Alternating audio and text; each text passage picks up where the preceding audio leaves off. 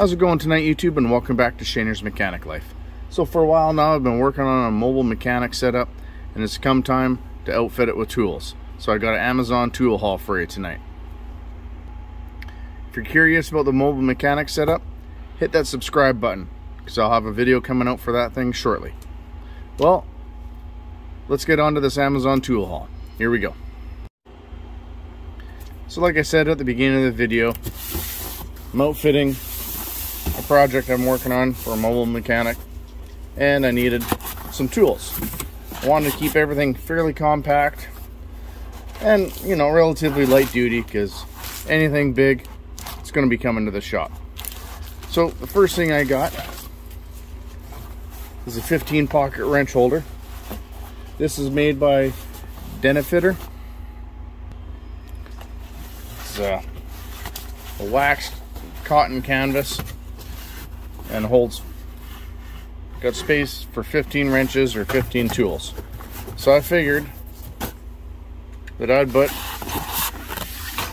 my Milwaukee Max Bite wrench set in it, because this thing comes in this clunky plastic tray, and you pick it up the wrong way, you dump them all over the ground. Just gonna put these in the canvas wrap. That way I can roll them up, tuck them away, keep them accessible for the next job. There, it fits nicely. Now I got my metric wrench set all the way from 8mm to 22. You can have it laid out so each wrench is easy accessible. And when I'm done using it, just fold it up, roll it up.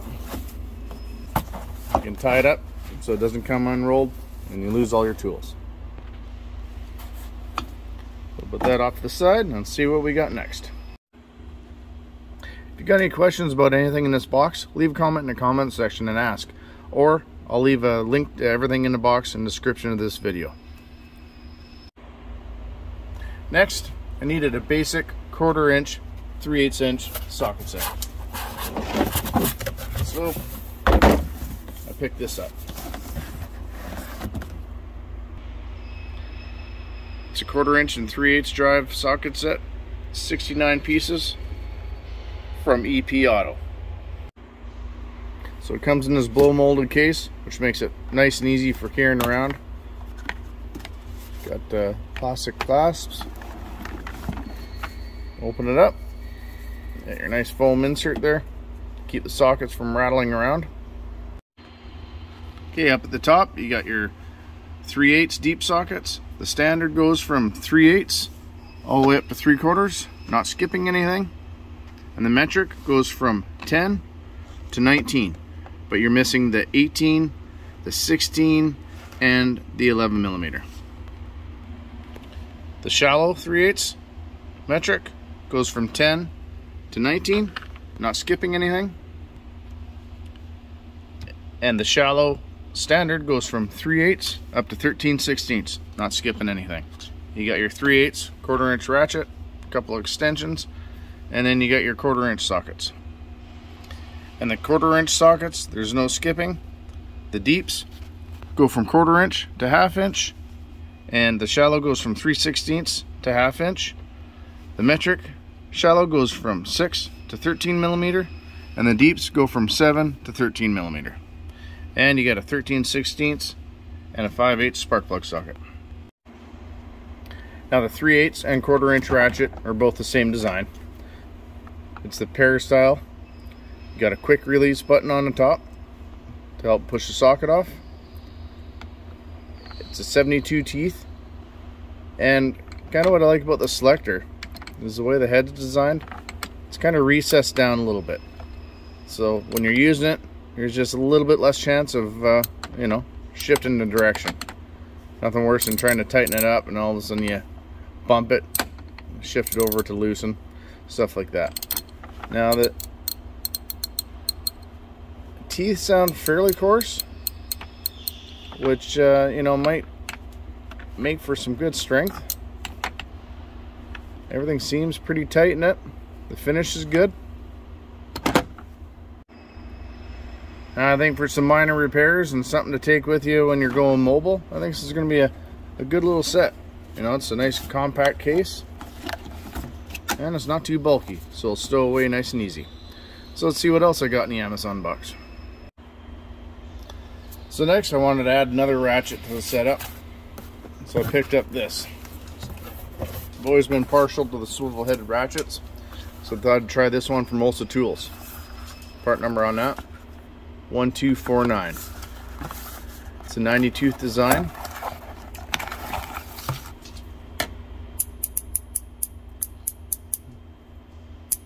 Seems to be easily pushed to get the next tooth, and it's nice and fine, so you should always be able to grab that next tooth in a tough spot.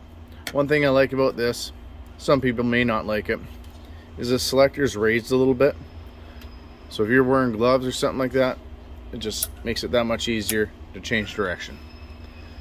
You know, the head's fairly tight in there, but that's also adjustable, so you can back it off or tighten it up depending on your needs. Feels good in the hand. The reason I like the swivel head ratchets is it doesn't matter what angle you want. You can go full sweep, back and forth. It's got a full 270 degrees and a 4-degree arc to catch that next gear. So I'll put that in with my other tools, and we got one more thing in the box. Let me show you. Now usually whenever I'm mobile, I always take my go-to 3/8 impact wrench, my Milwaukee M12. So I needed a set of impact sockets. So I got this set from Casoman. It's a 48 piece standard metric in a blow molded case.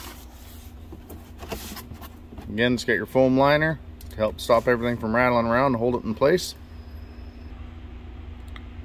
The metric, shallow, and deep sockets go from 8mm up to 22 with no skips except for 20mm. The SAE, shallow, and deep sockets go from 5/16 up to 3/4 with no skips except for 11/32. That's not really a deal breaker if you ask me. And you got a 3/8 to 1/2 inch adapter, universal socket, and 2 extensions. You know, right out of a case they got a film of oil on them, so either, you know, that's going to annoy you having oil on them, or if you're using them out in the rain and stuff, it's going to help keep them from rusting.